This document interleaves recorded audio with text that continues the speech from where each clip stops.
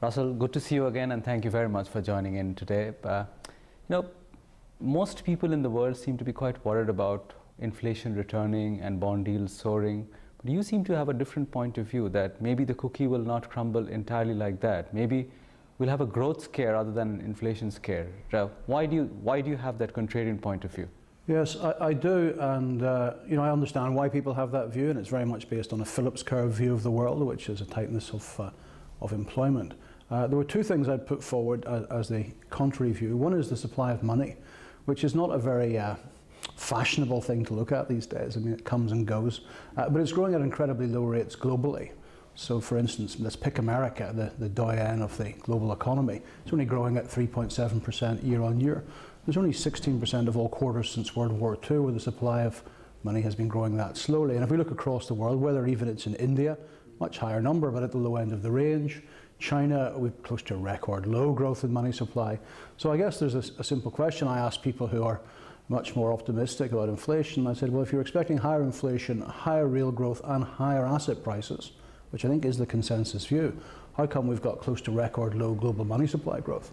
Something doesn't add up. So one of the three variables that people are forecasting is likely to be wrong. It may not be inflation, it could be real economic activity, it could be asset prices. But it's difficult to see those other two adjusting without having some negative impact on inflation. The second one is just credit.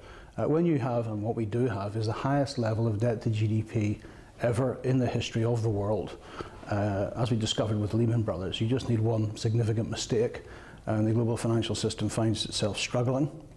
And as we know from Lehman Brothers, that's a deflationary rather than an inflationary adjustment. And people who watch me regularly on the internet will know that I will refer to Turkey as the next forthcoming significant default in the global system, a 434 billion default on the global financial system. I think that's big enough and to bring down growth expectations, to jar the financial system, and to have people looking more at the decline of inflation rather than the rise of inflation.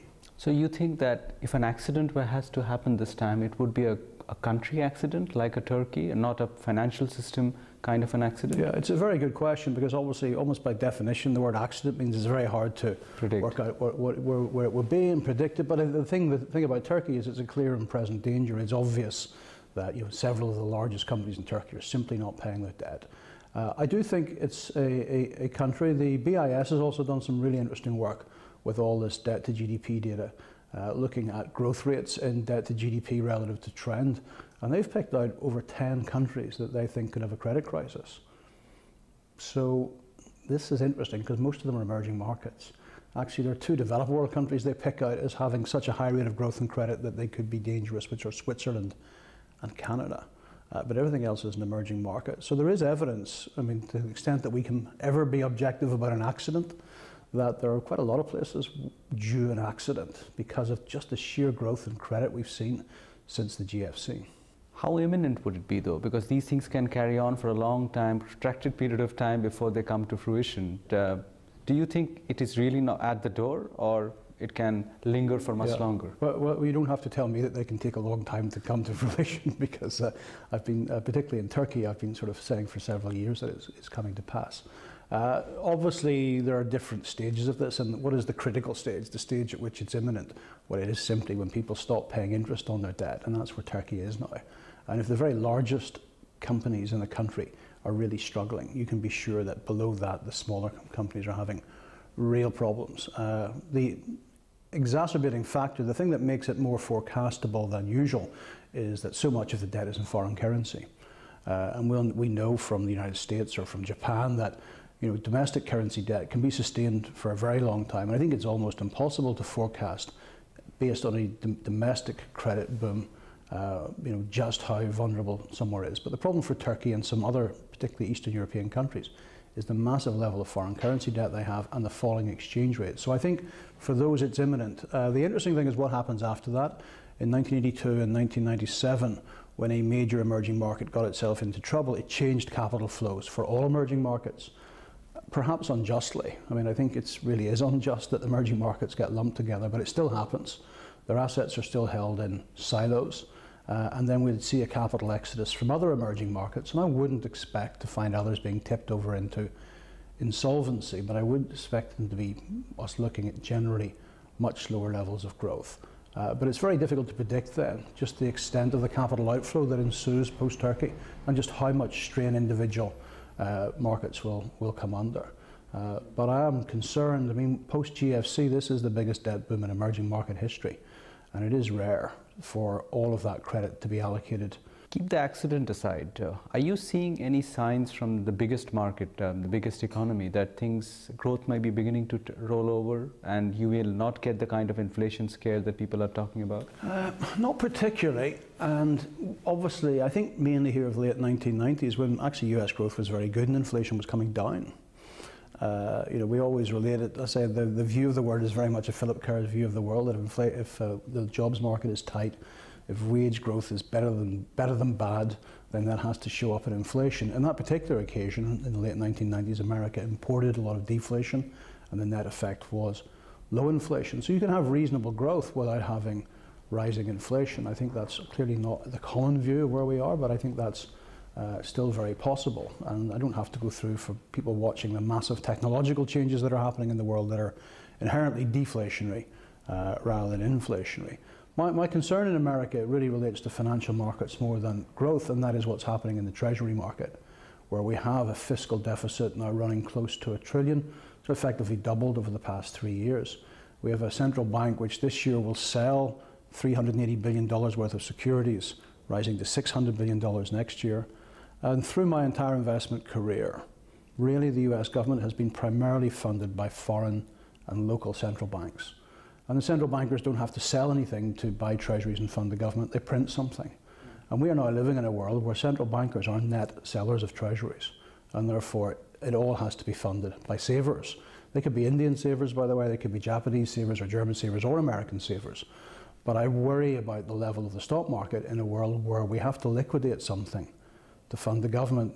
That's it. Savers have two ways they can fund the US government: save more, which is bad for growth, or sell something else to buy treasuries. So I think the concern is not directly on US growth, but it's what might happen to other asset prices as they are liquidated to fund this huge supply of US treasuries.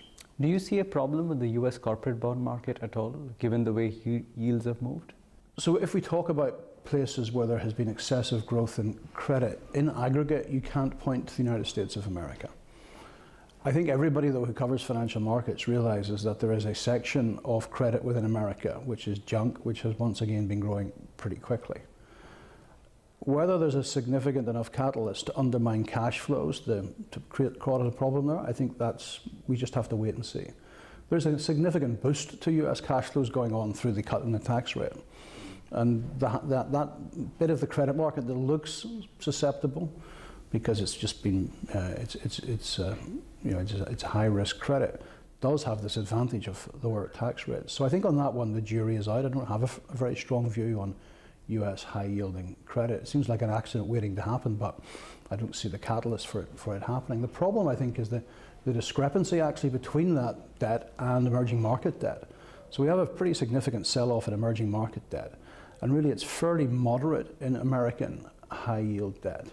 And I think that causes great problems for the world, because the Federal Reserve, I think, is much, much more interested in its own high yield market than it is in emerging market debt.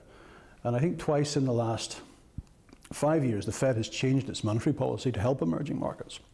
Once in the middle of the taper tantrum, when I think it was less aggressive than it otherwise would have been. And secondly, first quarter of 2016, when there was real distress in the commodities markets, I think the Fed backed away. And I think what's really, really important is this speech that Jay Powell made in Zurich last Tuesday, where he said that the Fed did not believe it bore any responsibility for capital inflows and capital outflows out of emerging markets. So if we have this discrepancy with US high yields seemingly stable, no issues with credit in America, but meanwhile real credit issues building up in emerging markets. So that high yield debt market is really interesting, and it might sound like, well, if it begins to crack we should be worried, but actually if it begins to stay stable and doesn't crack, there's another reason to be worried, which is that Powell continues on his tightening track regardless of the pain developing in selected emerging markets. But what's the path of least resistance for the US bond deal now? Is it 3.5% or 2.5%?